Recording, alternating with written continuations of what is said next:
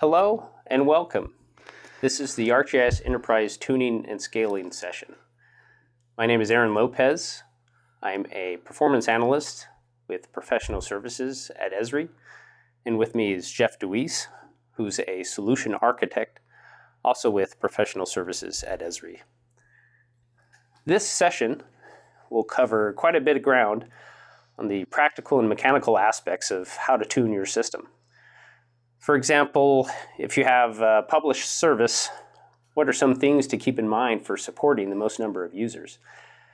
Many of these strategies are things you can do today with your deployment. However, in one session, we won't be able to cover the full details of everything. All the best practices of layers and service types, for example, real-time and big data, they have rightfully their own sessions to take that deeper dive. So with that, we'll start with our session overview. What we'll be covering. We'll cover components of ArcGIS Enterprise such as ArcGIS Server. Server, this is the primary engine powering everything that's drawn or displayed. Authoring, tuning of services, how to optimize specific services or optimize your deployment for many services. We'll then have a brief discussion on Portal for ArcGIS, some tasks that you can optimize, such as backups. We'll break down the ArcGIS data store and the various components for storage types. We'll quickly discuss the ArcGIS Web Adapter. This is an application for forwarding requests to ArcGIS Enterprise. And then we have the Enterprise Geodatabase. Now, the Enterprise Geodatabase is a very rich topic and potential area for tuning the software stack. But this is one that requires its own session. However, we will touch briefly on some parts of it.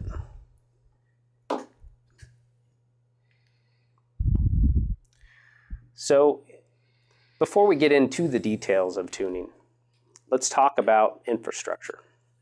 The infrastructure of your deployment is very important and plays a crucial role. Sometimes the available infrastructure is dictated to you, sometimes you can choose it, but in either case it can have a big impact. And your infrastructure can take many forms because the environments can vary. You can deploy ArcGIS Enterprise on bare metal, such as a physical machine. You can also go the route to virtualization. In past years, cloud and related services have taken off. And upcoming, we have containers and Kubernetes. But in all of these cases, with your environment, the placement of storage is key. And this is because with ArcGIS Enterprise, you're storing things such as your configuration store, your server directories like cache, geoprocessing output directories, portal content store. These are important because ArcGIS Enterprise is very reliant on files stored in different directories, like a local disk, a NAS device over the network, an S3 bucket. Unreliable storage results in an unreliable ArcGIS Enterprise. So this is very, very important. So now we're going to talk about service fundamentals. And this starts with tuning individual services. So with that, we'll talk about where the services start from, and they start from maps. A desktop map, for example. And typically, desktop maps are often made with a different purpose than the web. And because of that, desktop maps don't always scale for the web. And that's mostly due because they have a different purpose. A desktop map might be for editing or for deeper analysis. The web, on the other hand, is more about how many maps can I serve and how quickly can they be displayed. So think of the web as many users, but with limited resources. If you're on your desktop and you're working with your map and it takes 5, 8, 10 seconds That may not be a concern to you as much as when you're trying to consume that content from the web, from server. If you're having to wait 10 seconds, what you may wind up doing is clicking refresh, reload, which in turn issues another request. And so as we move to the web, that's something to keep in mind. So some strategies that you can use to get the most performance out of your map is to have it focused. Using things like scale dependencies, definition queries, removing unneeded layers or hiding fields that you're not using are great ways to have your map take a focused approach. Using a general map might need all those visible layers and fields, but we can't expect users to turn those off. And so where appropriate, and you can focus that map, you can take advantage of these strategies to ensure better performance. Labeling. Labeling is another example where it can be very expensive for your placement, and using annotations instead can help improve performance.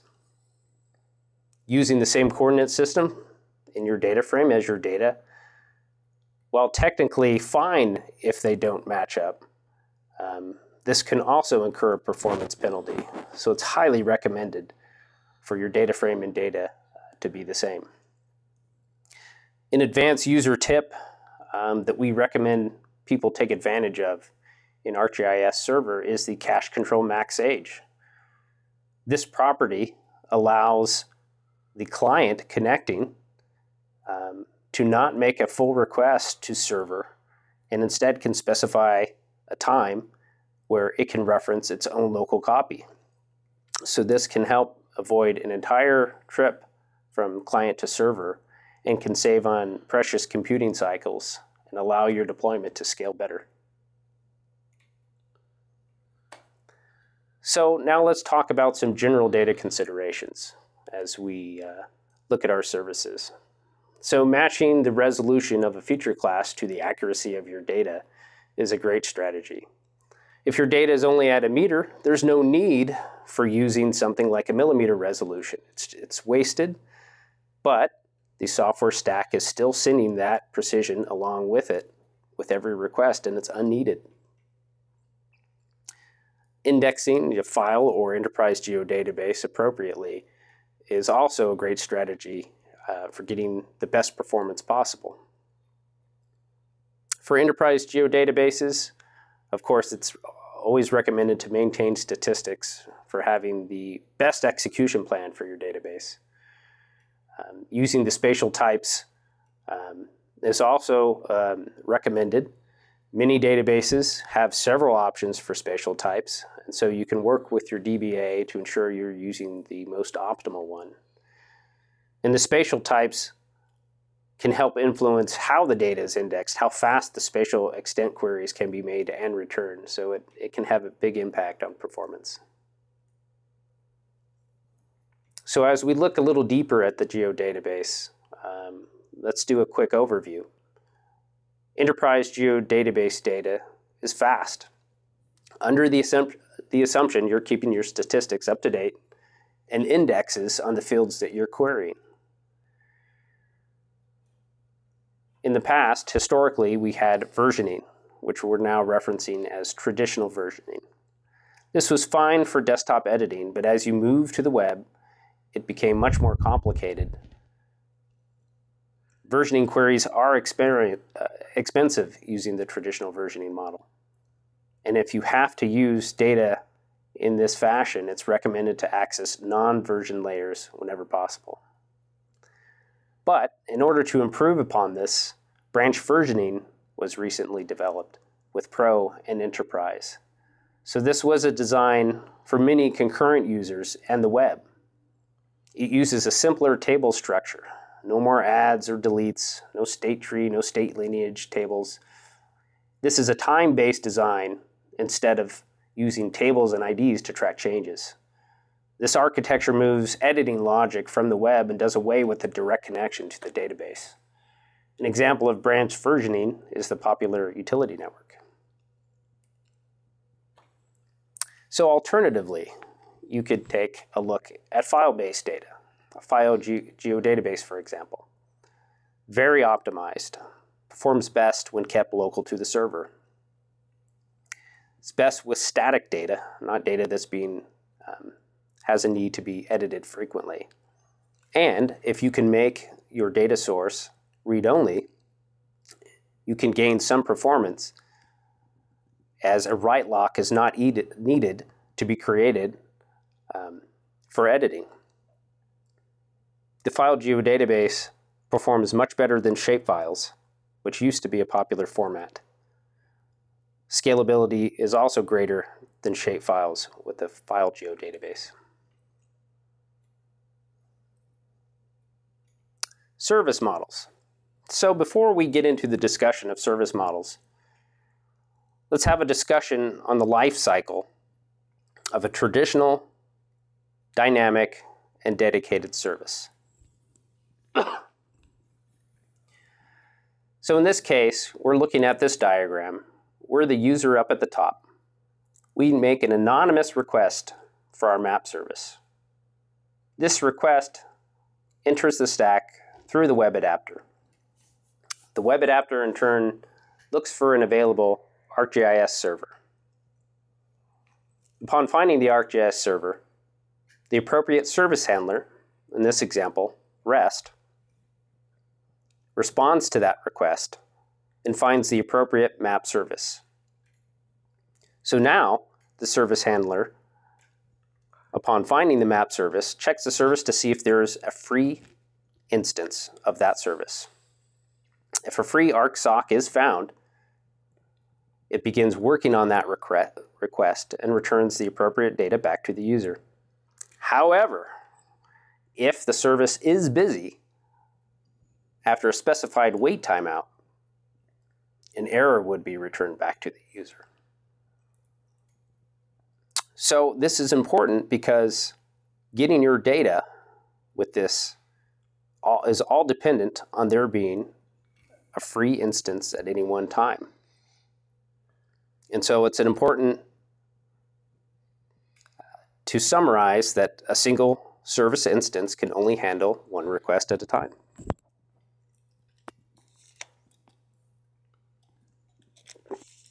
So now that we understand the life cycle in the dedicated model, we can compare that and list that with the other models. So we have a total of 3. We have a dedicated or traditional service model. And this is good for fine-tuning each service. Has the concept of a service instance, otherwise known as an ArcSoc.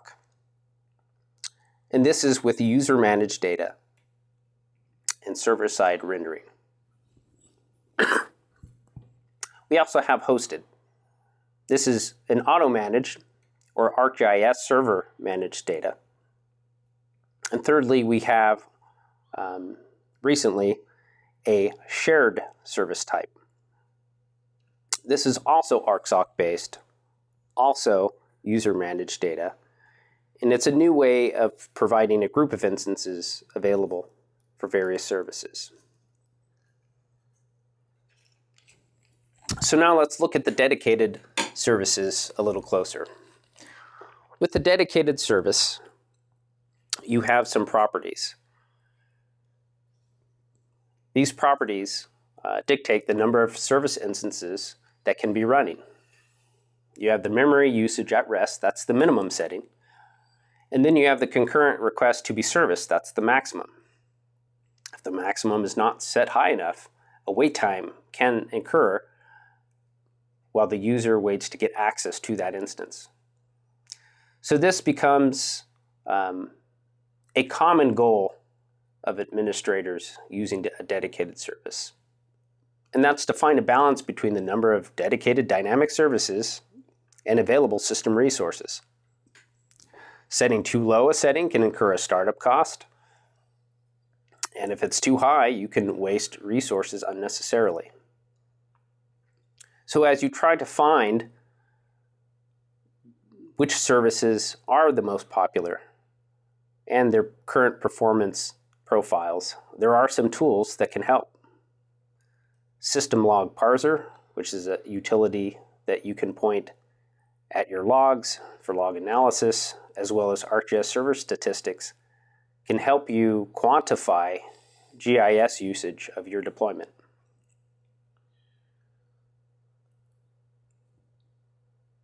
So where would you adjust the minimum and maximum? Well, in the dedicated services, you can log into ArcGIS Manager, look at the pooling tab, and there you can set your min and maximum instances for that service. But it's recommended to do for all your services. The default is a minimum of 1 and 2, but every service is different, every deployment is different. Your needs will be different. Cached services, on the other hand, can get by with a maximum of 1 to conserve memory. And this is an important note that such requests are not serviced by an ArcSoc process.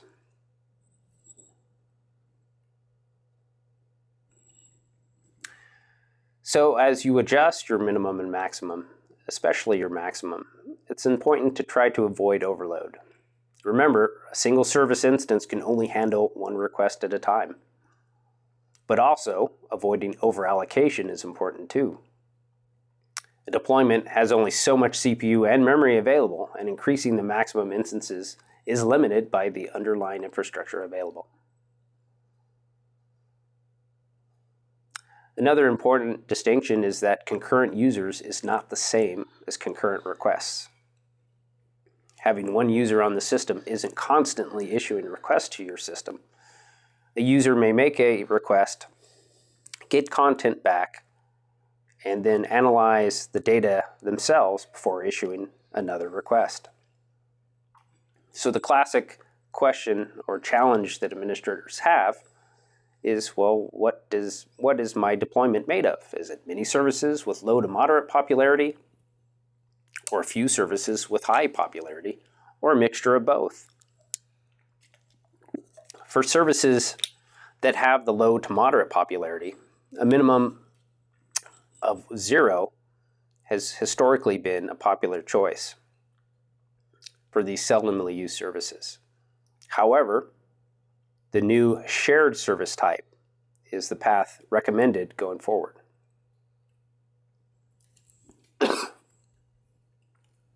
Hosted services. Now, hosted services are a little different than dedicated services. They don't utilize a service instance, which is the ArcSoc process. They're highly scalable. Their data is returned as JSON or PBF, as they favor, instead of a server-side rendering, they favor a client-side rendering. Their data resides in the relational data store, which is managed by ArcGIS. An important note is that with hosted request will not have an ArcGIS server log entry. However, if the ArcGIS web adapter is available, that request could be found in the web log of IIS, for example. Now this brings us to shared services. This was introduced at 10.7 and has been a game changer, mostly because it helps reduce the memory footprint in huge ways by providing a group of instances that are always available for these seldom used or moderately used services. With a shared instance pool, you can put these services here and don't have to manually configure or routinely configure services that are seldom used. This requires services to be published through ArcGIS Pro, and not all service types are available. So now let's look at an example of how you can take advantage of a shared instance type versus a dedicated instance type to save memory. In the box up at the top, we have 7 services, and one network analyst service. Here we have our maximum instances set to 1 and our network analyst set to 2.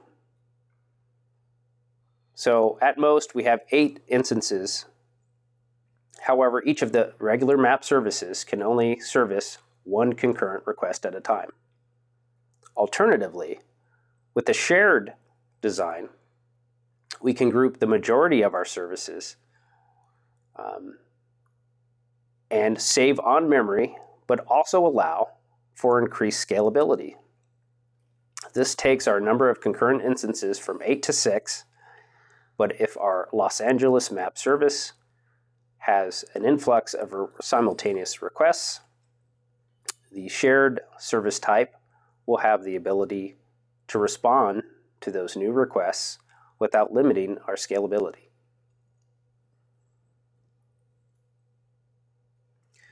One takeaway with this approach is usage patterns of your deployment will often change.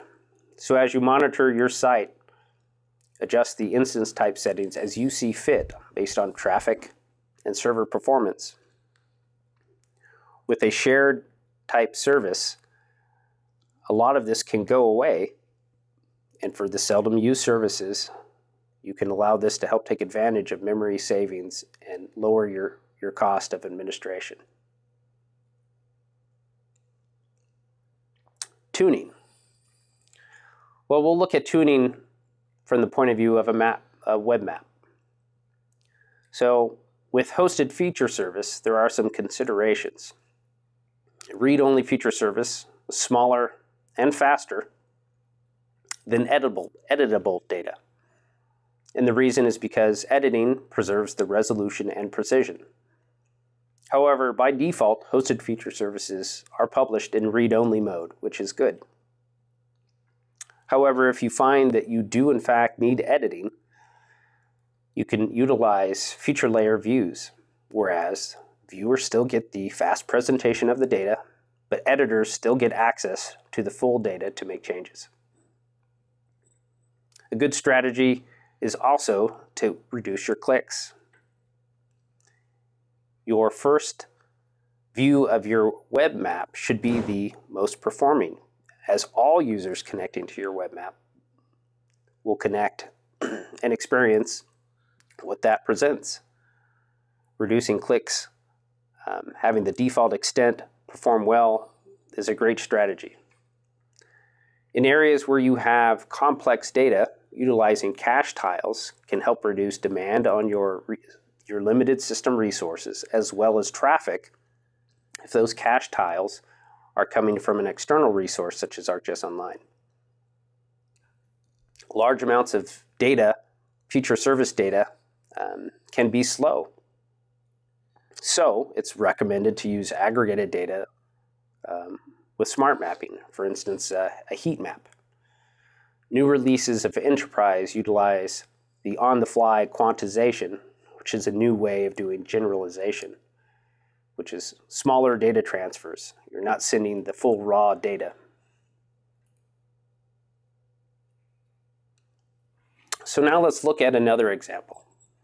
Here we have deployment with one data set and 3 ArcGIS server services. Each service, which could be representing a separate layer, has its own definition query and is consuming memory. A web layer is then created for each of these services. The web layers in turn can be added to the desired map. Now this is technically fine and functional, but now let's consider the following. By taking advantage of the portal geoinformation model, we can move those layers directly into the portal level and have the definition query exist there instead. In many cases, this is a much more efficient approach. We still have our data source in the data store, which is our wells data in this example, one GIS service, which is wells, and then in our enterprise portal, we can present the active wells layer, our proposed wells layer, and our wells by status layer. This is a more optimal way, an efficient way of doing this, but keep in mind this is not applicable for every scenario. Where the strategy may not fit is if security has a specific requirement, as currently security is done at the service level. So Portal for ArcGIS. Portal for ArcGIS has a few items which can affect performance worth discussing. And they pertain to logging in and backups. Identity and group stores can affect login performance where your Active Directory contains many users and many groups. Although this is something only administrators can add, it's important to keep in mind. This had a greater impact on older releases and has improved now, but still something to keep in mind. Backups. Well, choosing the right combination of full and incremental is a good strategy. A good starting point would be for your full to incremental ratio is 1 in 6. One full backup for every 6 incrementals is a good place to start. Backup cadence can also impact performance, and it's recommended to run backups during off hours. So before we discuss the ArcGIS data store, a quick word about the ArcGIS web adapter is well deserved. For most cases, the ArcGIS web adapter application scales quite well out of the box. The only thing that we would add is that for the best performance, it's recommended to use a separate instance when installing ArcGIS Server and Portal when installing on the same machine. Now, turning to the ArcGIS data store. By design, there is not much tuning available with the ArcGIS data store, as it is managed by ArcGIS. But it is worth discussing the types of data you have available. You have a relational data store. This stores the data for the hosted feature layers. This resides in a Postgres database. You also have a tile cache data store, and this is used to support things like 3D layers, 3D scene layers, and related services. And this resides in a CouchDB. Lastly, you have the choice of a spatio-temporal big data store. This is used for things like GeoEvent Server and GeoAnalytics Server. So although there's not much tuning for the ArcGIS data store, there are some management things you can do. There are many command line tools for managing your ArcGIS data store available from the ArcGIS data store command line utility reference online. And there's many tools there for getting insight onto your current machine's deployment and configuration.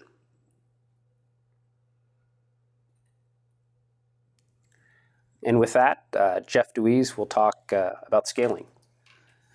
All right, thank you, Aaron. Yes, so Aaron's been focused a lot on the application side and the configuration of ArcGIS Server and the components. I'm going to take it down below that a little bit, down to the infrastructure level, and talk about a few things that are important in terms of scaling the infrastructure to make sure that you can keep your performance as optimized as possible, and to think about different strategies, how to scale it as your site gets busier, as you add users, etc. So one of the first things to think about is this concept of scaling up or scaling out. So scaling up has to do with adding resources to existing machines. So for example, CPU and memory. When you add CPU, you're essentially allowing your system to support increased throughput. So I just add more CPUs, I can support more transactions, more users. When we talk about adding memory to existing servers, that strategy is more related to supporting an increased number of services instances. So as your services grow, you're going to find you're going to need more memory on those servers. Another way to approach this is what we call scaling out, where you add boxes or servers to your deployment. And that allows you to manage capacity by adding more servers. And those servers are generally, of like specifications in terms of cores and memory. So both those strategies can be used together. You can scale up to a reasonable point, and then scale out. That's often what a lot of folks do. And, there's not one answer. There's a lot of variables that go into this. This is really just to make you aware of the different strategies and why you might use them and why you might not. And that's what I'm going to talk about here in a second. So thinking about the different constraints related to scaling up, you can't really scale up forever, right? You can't just take a box and put infinite resources on it to adapt to your growing load. A box like with 16 cores and 64 gig of RAM is a pretty hefty box. That's on the larger side that we see. Sometimes we see more memory for certain cases like big raster analytics deployments. You might see 128, but and in some cases maybe even more cores, but those are niche cases. So the idea is just be cognizant of that, where you can scale up to a certain point and you need to scale out. And there's other things like, remember, you need at least 2 servers to support high availability. So that forces you a little bit into the scale out mode to at least be able to support your high availability. Also, large servers can lead to large capacity reduction when a server becomes unavailable. And that's what the graphic is trying to show, where if you put everything into just a couple servers, if you lose one of those servers, you've just lost 50% of your overall capacity. And that could have a marked effect when, if you're in the busy season, you've got a lot of usage on your site, and you lose 50% capacity, you could essentially lose your whole site because it becomes overwhelmed with the load that's being applied to it. Versus if you moderated that a little bit and spread the load out across 4 servers with half the resources, if you lost one of those servers, you'd only lose 25% of your capacity. So the surviving 3 servers would be in a better position to maintain the load. Yeah, you might get some slowdown if they were near, peaked out to begin with, but chances are you would survive without crashing versus that first scenario. So something to consider there. Scaling out constraints, you got to think about some of these items, like portal high availability is limited to 2 servers. You can't build currently a portal HA deployment with more than 2 servers. And those would be in an active mode. The relational data store is also limited to 2 servers, active, passive. GIS server sites are highly scalable, but again, there are practical limits. We've seen sites that are maybe, I believe I've seen some that are up to 10 hosts in a site, but not 30 or 40 or 50. There's practical limits there. So you got to keep these things in mind. GeoAnalytics server supports 1 and 3 server site configurations only, so you're restricted there. GeoEvent server can be challenging to scale out to build an HA GeoEvent. And more servers equals more Windows Server licensing. So even thinking about licensing considerations. And more servers, of course, equals more administration. So again, this allows you to balance out how far you scale out versus how far you scale up. So you want to scale up to a degree and then start to scale out, but keep these constraints in mind. Another characteristic related to scaling is how you tier architectures. And you've probably heard of these terms like single tier, 2-tier, 3-tier. So for a single tier deployment, meaning essentially all the ArcGIS Enterprise components are installed on a single server, which the diagram is showing. This is used usually for small deployments, 10 or less users, for example, a proof of concept, or supporting a targeted function such as raster analytics, where the portal itself is not being utilized a lot, but functions that it's supporting are being heavily used. In this case, the portal, web adapter, hosting server, and relational data store are all on one server. Again, just be careful with using this in production for anything other than what's mentioned here in these use cases. The next step to this is to tier the architecture, where we have two tiers now. We essentially have established a web tier and a combined app/data tier. The use case here is where deployments where the hosting function is not dominant. You're maybe doing some limited amount of hosting services, but you don't have 500 services supporting, tens of applications. And you don't have a lot of load on that data store. And you might be thinking, well, isn't it a bad idea to put a data component mixed with an app server component? Because, if it's a DBMS, we always recommend that to be on its own tier. The data store is a little unique because it is managed by ArcGIS Server. The only client to it is the hosting server, so you don't have multiple clients externally trying to connect to it. The only client is that hosting server. So we have a little bit more leverage about co-hosting these components together. So in this case, you'd have a web tier with portal and web adapters, and then an app tier with the hosting server and the relational data store together. And this is a pretty common practice. Now, to take it one step further, if you do need a fully tiered solution, in that case, it's where the hosting function is fairly dominant. You have a large number of hosted services you're supporting. You're using spatial analysis tools and supporting applications such as Insights for ArcGIS, which can put a heavy load on that data store. That's where we want to start to see this separated out. And there may be other drivers for this. Maybe your IT department prefers fully tiered architectures. So there's different drivers of why you may end up in this kind of configuration. But again, we're also, of course, looking at this from the scalability perspective. This will give you the absolute total amount of leverage to allow you to scale each tier as much as possible. Where that data store, again, even though single box or two boxes for HA, that's as far as you can scale out, but you can scale them up as needed by adding resources. The GIS server tier, you can add multiple servers to that tier, and so on. So in this config, you have the portal plus web adapters at the web tier, the hosting GIS server at the app tier, and the relational data store at the data tier.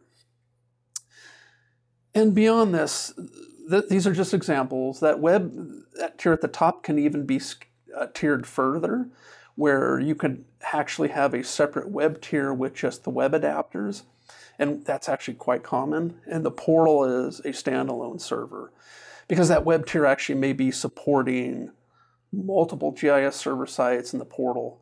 So these are a bit conceptual diagrams, but to make the point about scaling, but they don't represent the only options for architecting the solution. And I'll have some more examples of that here in a second. So thinking about another aspect for scalability is workload separation. And what we mean by that is literally breaking up that workload, the GIS workflow workloads, into buckets such as data management, analysis, and visualization. Those are kind of the rough dividers. This allows you to maximize your performance and scalability by not just mixing everything together, all these different types of processing. You don't really want to mix geoprocessing with visualization, because that heavy geoprocessing is going to interfere quite often with that visualization. You don't want a person that's trying to view maps to pay a penalty because three out of the four processes are busy doing geoprocessing on that server. And this, of course, designing the system in this way helps reduce the risk of service interruption, based on that example I just provided. It also allows you to align with licensing strategies. You may have certain extensions and roles that you want to isolate onto their own server site, so that you don't have to license all the GIS servers the same way. And it allows for effective monitoring and troubleshooting. Imagine if you had various 50 different services that are image and map and feature and geometric or utility network. All these different service types are running, and you have a problem. It's like, where do you start? How do you troubleshoot? How do you effectively monitor? Where, if these different functions are isolated, it'll allow you to monitor those server sites independently and track that problem down much easier. So how do we decide how to do workload separation, essentially? We do this generally by GIS server roles. So we have different licensing roles. Just a plain GIS server, which is often deployed as a mapping site that's hosting most of your general map services. If you have imagery you're hosting, the idea there, it would likely be deployed on its own image server. Event processing on a geo event server, geoanalytics on a geoanalytics server. There's business analyst server and notebook server as well. So, and then there's other roles that aren't really licensing roles, but they're roles that generally are separated, like a hosting server, a geoprocessing/printing server, and I mentioned earlier about the utility network. We generally recommend separating that onto its own site for those reasons I previously mentioned. So let's look at an example of what this might look like for, I'd say, a medium-sized deployment. In here, we do have a separate web tier, like I mentioned. This is designed for high availability, redundant components. And we have 4 sites. We have a hosting site, a mapping site, a utility network site, and an imagery site. And those are encapsulated by the red box drawn here.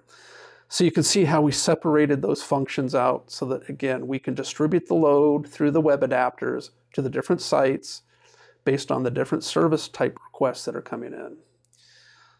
And we can scale those sites independently. We may find that the mapping site, we need 3 hosts in, where the image site, maybe we only need 2 hosts, and so on. And maybe the geoprocessing site, we need 5 hosts.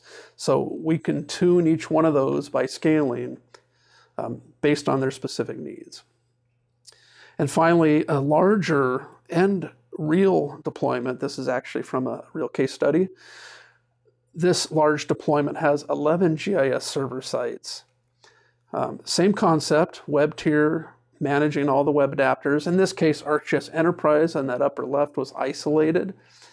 But down below are all the other GIS server sites. So in this one, we had a hosting site, an imagery site, 3 viewer sites, a geoprocessing site. ArcFM was part of this deployment because it's a utility deployment. There was a GIS site for the web app, for the mobile, a mapping site, a street map site, and utility network site. So you can imagine if you tried to put all this workload on one massive site, because you could say, well, I'll just build a 15 server site and just run everything together. Yeah, that's definitely not a recommended practice. We want to isolate based on that workload. And with that, that concludes our presentation. Thank you very much. Thank you.